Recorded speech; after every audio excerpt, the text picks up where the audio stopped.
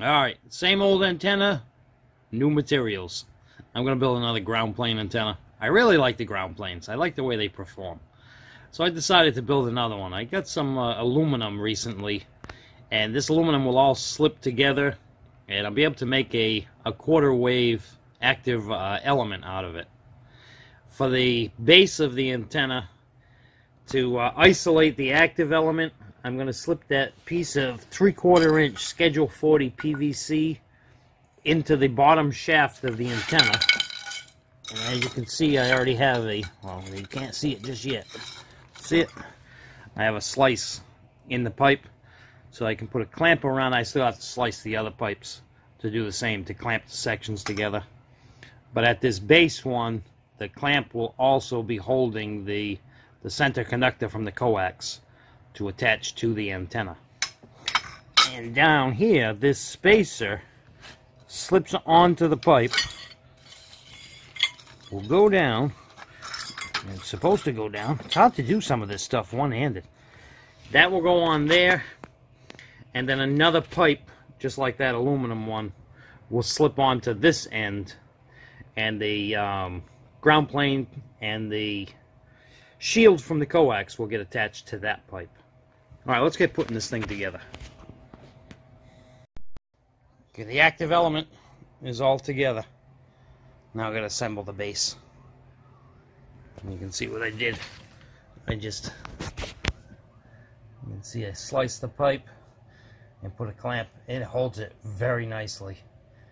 I cannot twist them to separate them. Alright, now I just got to put that. I got to find another piece of pipe, like that bottom one. I'm pretty sure I have a 5-footer around here somewhere of that same diameter.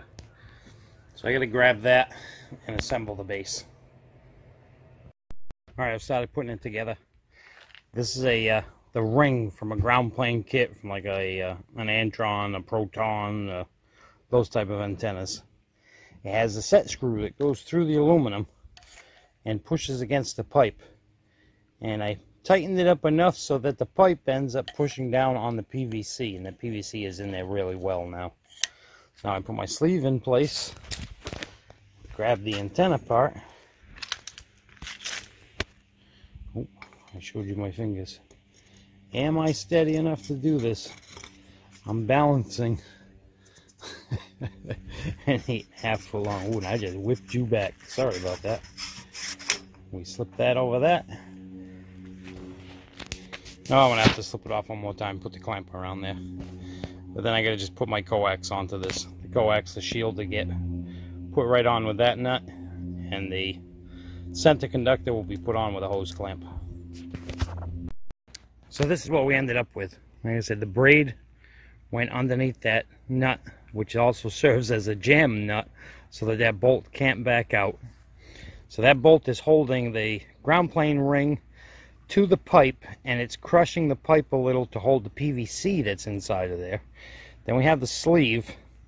Then we have the center conductor under the clamp and clamped on, and that pipe is sliced.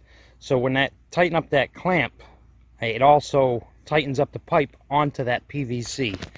And as you can see, it's pretty stout. I'm not worried about it. It isn't even bouncy. I don't want to be getting the neighbors' houses in shot. Alright, I'm going to stand this thing up, and then we'll check SWR. Actually, before we do that, we'll take a look at it in the air. Alright, I'm going to go put this in the air. Looks pretty good up there, doesn't it? It's all set up. Let me go around the other side and get a better shot of this.